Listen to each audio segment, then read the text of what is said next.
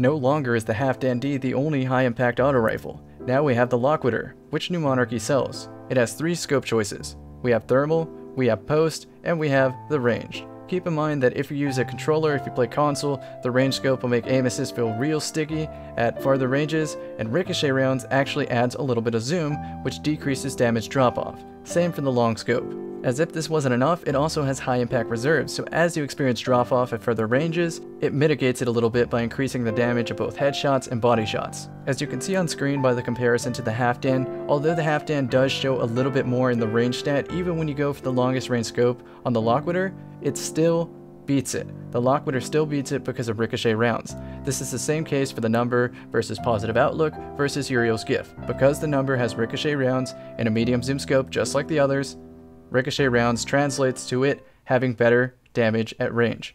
Here's the part where we talk about numbers. This chart right here shows the Loquitor. The Loquitor when you shoot half of the bullets, making the high impact reserve perk proc, and then it also shows it again with 2 bullets left in the magazine. Keep in mind that as you empty the magazine, high impact reserves does more damage. That's what this part of the chart shows.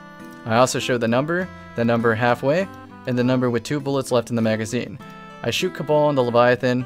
I use a Darcy to confirm that it's 50 meters. I shoot him in the body with both auto rifles. And then I throw an Empowering Rift and do it again so I can tell the difference from the Empowering Rift, and this is around 30%. Now for the high impact reserves, this is interesting. The Loquitor showed higher changes from high impact reserves, and this will matter later. The number on the other hand showed smaller changes, but we can safely assume that in either case, as you get deeper in the mag, it changes from 2.9% to 5.5% as you get deeper in the magazine. So the more bullets you shoot, the more damage high impact reserves do. And I double checked that Empowering Rift does around a 15% improvement to damage on body shots in PvP. Here's something interesting about the high impact reserves. Remember that it does only a 2.9% difference. And when it's doing 21 or 18 damage, that doesn't necessarily translate to a new number. It's still going to show 21, but it's going to show an invisible point something. So it could be a 21.1. It could be a 21.6969. We don't know exactly.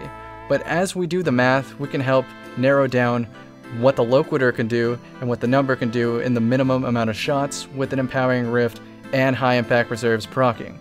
And so what this math essentially asks us is, can the Loquitor high impact reserve 16 body shot kill, so that means right when it's halfway through the mag, can it kill in 8 body shots? Yes or no? And the answer after crunching the numbers is yes if their HP is below 198.8, which is just shy of 10 resilience. But can the number do the same thing in 9 bullets, which is its fastest headshot TTK? The answer is no after crunching the numbers. And this chart over here shows the popular 3, Uriel's Gift, Cuboid in the kinetic, and number in the energy slot, meters away post-patch. That's the drop-offs. And then I also have the halfdan here. Keep in mind this wasn't changed after the auto rifle nerf. And so where you're going to see these guns excel is around the 39 to 45 meters range right here. After it gets 55 plus, it's going to fall a little bit and you probably don't want to be using an auto rifle at all. Stick to pulse rifles mainly. But this is interesting because this means if you throw an Empowering Rift up, you should just shoot with the body with the Loquitor. Whereas on the number, you can still hit him for the body, but it's probably better to go for the head altogether and skip Empowering Rift because it doesn't make as much of a difference in the shots to kill. Initially, I thought the best way to run the Loquitor, whatever you want to call it, was with Actium War Rig. And you may think Actium War Rig is counterproductive to proccing the high impact reserves perk, but it actually is super beneficial. What you want to do is purposely waste all your auto rifle bullets and then just sit in the last like 4 to 8 to 16 bullets, somewhere in there. And then as Actium War Rig reloads the auto rifle, you're hitting high impact reserves on every shot, not just the bottom half of the magazine. So to rephrase for clarity, as long as you keep your magazine below 16 bullets, the Actium War Rig will automatically reload bullets into your magazine as you're shooting. So that means you could indefinitely proc high impact reserves.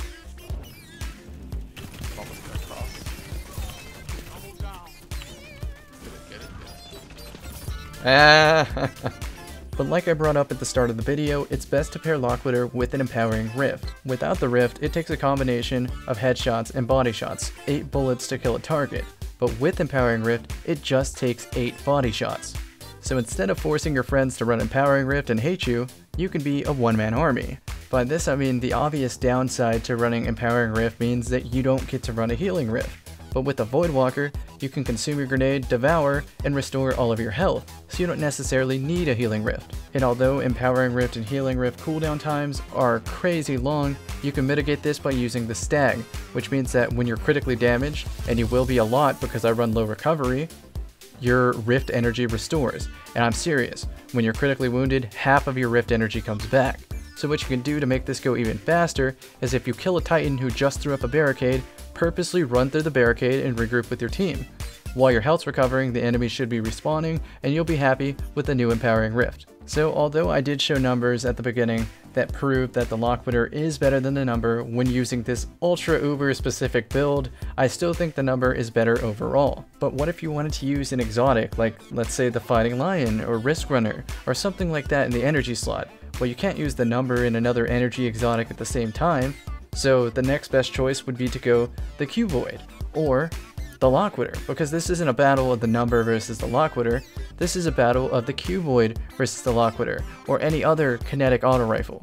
Even when you consider the 1.1 auto rifle patch to the 450s, I still think the Cuboid is one of the best, if not the best, kinetic auto rifles. And that has to do partially with its archetype and partially with its perks. Moving Target is a great perk, and is totally the opposite of the Loquitor, which is intrinsically a high impact frame, which means that it shoots a little bit more accurate when standing still and crouching. But at the higher ends of the PvP spectrum, standing still and crouching gets you killed. You need to be strafing, you need to be popping in and out of cover, you need to be dodging bullets, because the less they hit you, the more health you have to shoot back. But when comparing apples to oranges, the Loquitor does outrange the Cuboid by a pretty severe amount. So I suppose your decision making would be something like, how long range is the map? Is it Shores of Time, or is it Endless Vale? If it's a shorter map, you're not going to be experiencing much drop off with the Cuboid. But if it's a longer range map, you might want to opt for a pulse rifle. But if you're really stuck on deciding between a pulse rifle and an auto rifle, you're probably safe to go with the Loquitor, because it really does fill that middle ground.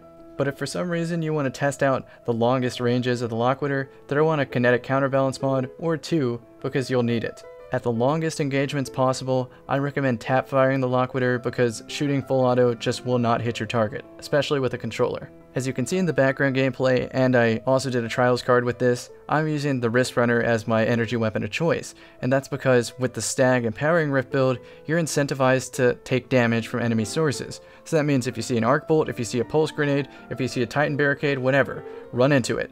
If you get hit by something arc, you proc the Risk Runner perk, which means that if you shoot enemies, it chains lightning to them, making it that much easier for your teammates to come in and clean up the kills. But Cammy, Mighty Uriel's OP. You could never do this in a real match. Let me get that power boy up.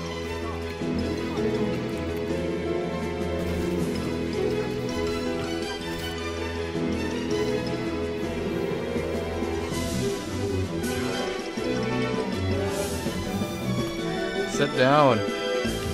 Stand up. Rocket's OP. Let me kill him around cover now.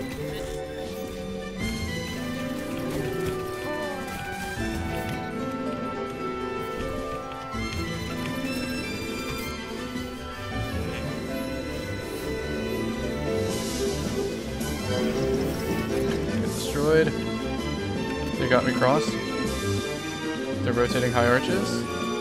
Oh yeah, and before I let you finish the rest of that clip, let me remind you that this gun has ricochet rounds. I almost forgot to mention it, and I'm like facepalming right now because I love this perk so much dearly because of this. But ricochet rounds bounce off walls, so that means you can hit people around corners while you're in safety. Trust me, this comes into play way more than you would think. I've used the Fighting Lion for a long time. At this point, I think I have a doctorate in geometry.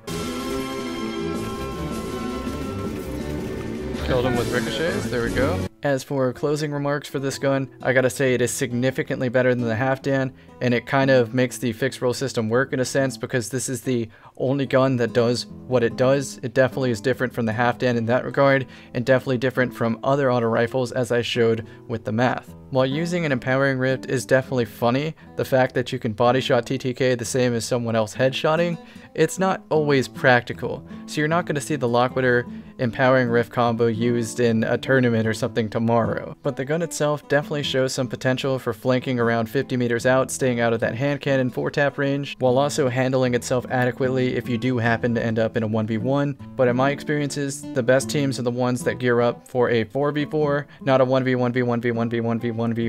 So what I'm alluding to is that I've had more success with a very similar loadout combo. The Einstein D, which is a pulse rifle high impact with high impact reserves and ricochet rounds, same as the Loquitor.